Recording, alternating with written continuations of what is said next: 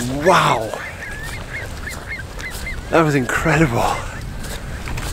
After having spent the morning at low tide photographing seabirds, spending the morning down at the shore photographing birds in flight over the waves, I've now come to an estuary, and as the tide is coming back up, I'm hoping that the waders that are here, the geese that are here, all the birds that are feeding out in the estuary here is going to be pushed back up to the side. And my idea is I'm going to get dressed up, wellies, waterproofs, and I'm going to go lie down. I'm going to walk down a bit towards the sun so that I can get frontlit subject. But I'm also hoping those clouds are going to stay around because I kind of want it, the light a little bit softer than the harshness that might come. Anyways, I'm just going to get dressed up in my waterproofs, wellies and everything, and I'll just take a stroll out here, and I'll just scan with my binoculars first, get down low and try and get some really nice low angling images of the waders that are out here.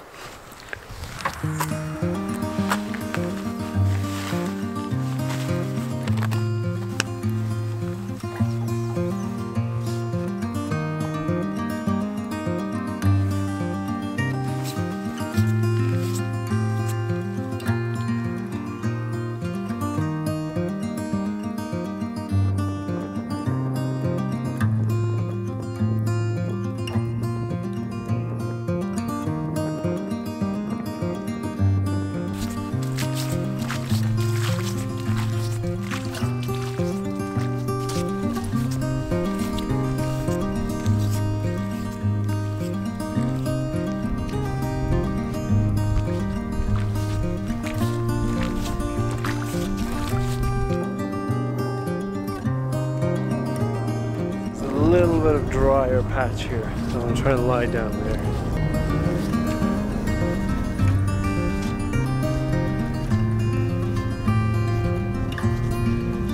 Alright, time to lie down in the mud.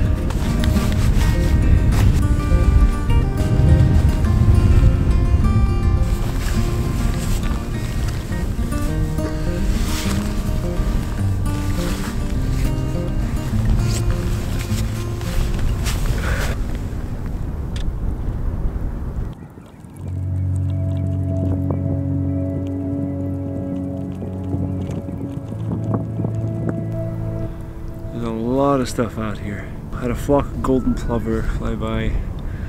Loads of oyster catchers out here. Curlews. I think maybe some wimbrels. Some gulls.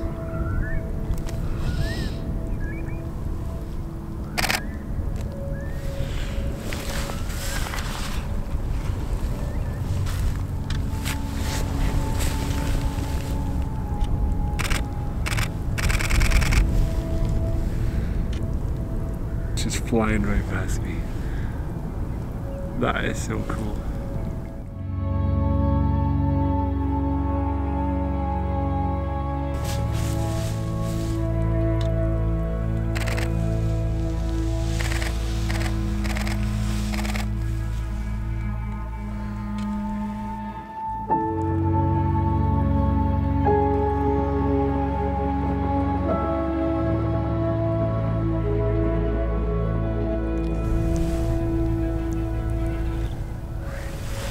Things are starting to get a bit closer.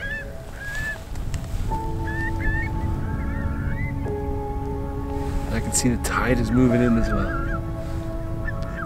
So hopefully I can get some images before I'm flushed away by the tide. It's still a bit too far away though, because it's just such small waders.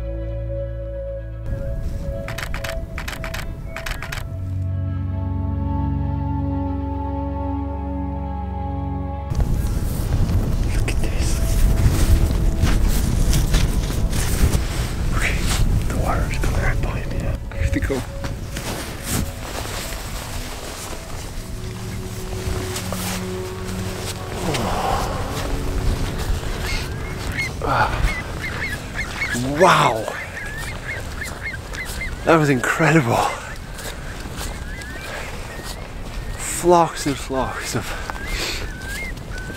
redshank just came right up to me, right towards me.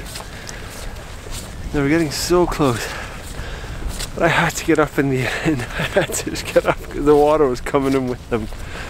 I would have just soaked my gear. As you can see, I'm quite muddy. That was incredible. Absolutely incredible. I've never been so close to so many redshanks before. And they look absolutely amazing. One thing there is I couldn't really check my LCD very often or check my histogram because they were so close I was afraid to pop my head up. That water came in fast in the end, really fast. Oh, what an experience. Oh man, I love that. Absolutely love that. Ooh. It's a shame that I had to withdraw so fast and get up and spook them, but that happens. I couldn't really do anything about it. I would have been submerged if I stayed. I'm gonna head back a bit to where it's much drier, and then I'll start scanning a bit around to see if there's anything else that I might focus on. But all my gear is quite muddy and sandy, so it might be a good time to stop for today as well. That was as good as finish as I could ever hope for. After having, I got quite cold. I think next time I want to wear even maybe thermal trousers or something like that underneath. It gets cold just lying on the mud. And other than that, I should have taken off my strap for the camera because that's gotten quite muddy. And probably in the end, I probably didn't even need my binoculars, but they're good to have now that I'm about to scan for a new flock that I might focus on. And I didn't quite know that it was going to be the redshanks. I was actually, the curlews were quite close to me in the beginning, and I had a couple kind of get near, but nowhere near like what I had there. Not near enough for a good photo either.